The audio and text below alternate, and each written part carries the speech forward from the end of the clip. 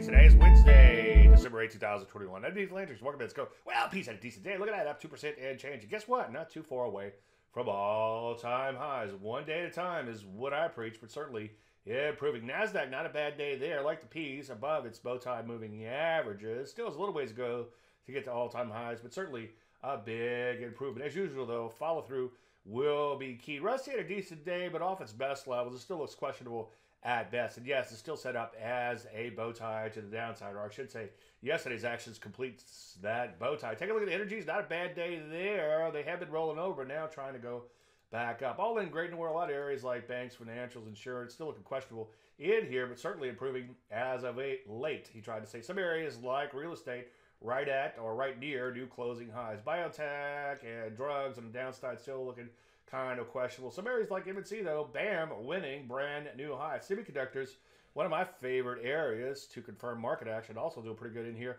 right at all-time highs. So what do we do? Well, I think let's let things he tried to say shake out a little bit. If we roll back over, we'll short. But for now, it looks like it's starting to improve. We might be getting long once again.